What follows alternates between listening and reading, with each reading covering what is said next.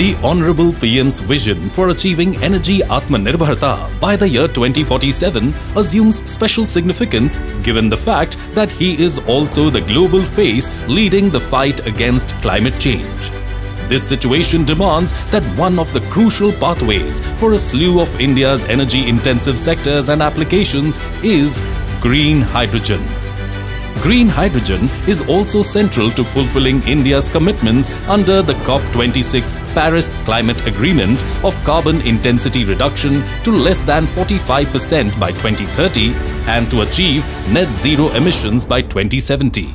The Honorable Minister of Road Transport and Highways, Shri Nitin Gadkari ji, has been one of the chief architects and pioneers of this groundbreaking thought process that encourages alternative fuel usage and propagation.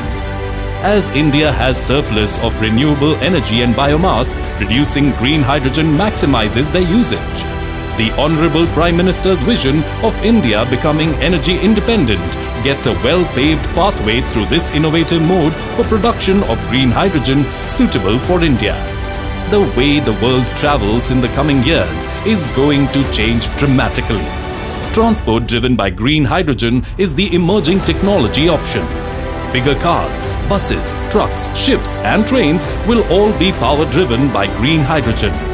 Medium to long distance traveling will be hugely facilitated with this radical change. One of the best zero-emission solutions powered by hydrogen is the fuel cell electric vehicle. The FCEV is particularly useful for hard-to-abate segments and for the long term. These FCEVs are fueled-propelled by pure hydrogen gas stored in tanks on the vehicle. A total of 3 to 5 minutes is taken for the hydrogen fuel fill-up exactly on the lines taken to fill gasoline or diesel at a filling station. Hydrogen is stored in high-pressure tanks and is transferred into fuel cell stack to generate electricity created by the reaction between hydrogen and oxygen found in the air. Remarkably enough, there is no tailpipe emission other than water during the journey. One of the world's first hydrogen fuel cell electric vehicle was the Toyota Mirai. In Japanese, the word Mirai means future. While the first generation Mirai was introduced in 2014, the second generation Mirai was launched in December 2020. With a 5-minute fueling time, the Mirai can travel 650 kilometers. 18,000 Toyota Mirai have been sold by December 2021.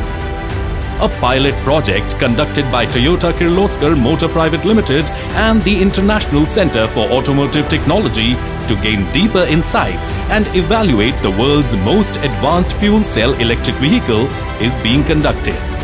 Given the fact that the FCEVs run on hydrogen, the project will gauge the vehicle's sustainability on Indian roads given its climatic conditions. The study is a confluence in sync with the visionary thinking of the Honorable Prime Minister's idea of reaching energy independence and the somber commitment of Toyota towards promoting sustainability by pioneering the use of a series of innovative pathways to facilitate the shift from fossil fuel energy toward environment conservation. The project is the first of its kind and is an attempt at making the general Indian public aware of the hydrogen FCEV technology and the array of benefits a hydrogen-based society offers to India. The Honorable Minister of Road Transport and Highways, Shri Nitin Gadkari ji, would be doing the honours of inaugurating this pilot project and also offering a demonstration of the Toyota Mirai FCEV.